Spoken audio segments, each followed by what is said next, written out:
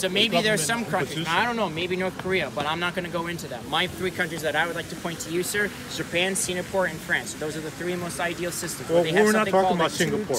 We're talking about Wow, 3. That's a very small percentage of all the countries in the world. I would not go with that. That's a vaccine that kills more people than it saves. There you go. Wait, what vaccine? What are you talking about? I'm using that as an example. 3 countries out of all the countries in the world, that's sad. There are multiple other countries that we can point to as well. Australia has better healthcare than we do. Canada has better healthcare than we do. Saying that it's just better is subjective. Poland has a better healthcare system than we do. All subjective.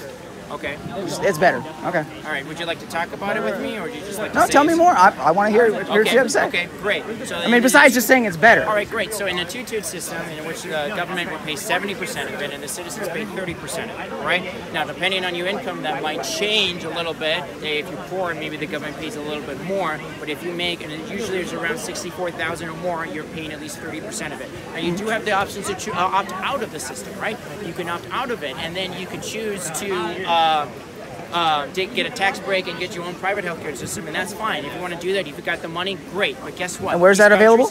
Japan and all France, of them? right? They are Japan and 90% France. of their citizens, 90% of their citizens are actually choosing to be on the public healthcare system than the private healthcare system. But why should it be a right? Why should we have to have it? It basically says because we have to have it. Because if you give it as a right, then that gives the government an incentive, a motivation that says, hey, we need to be able to provide healthcare to our citizens because they. But that means that they have to pay for it.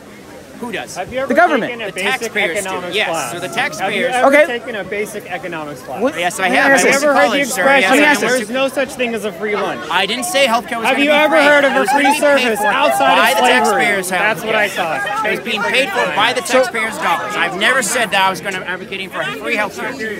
All right, no one want to talk, sir? That's fine. Thank you very much. So, guns are a right. Are you going to pay for that? What? Guns are a right. Will you pay for that? Hold on a second, sir. You're telling me that I have to pay for everything. That is not the system. Yeah, you are. Yeah, you are. You are saying that. I never said that.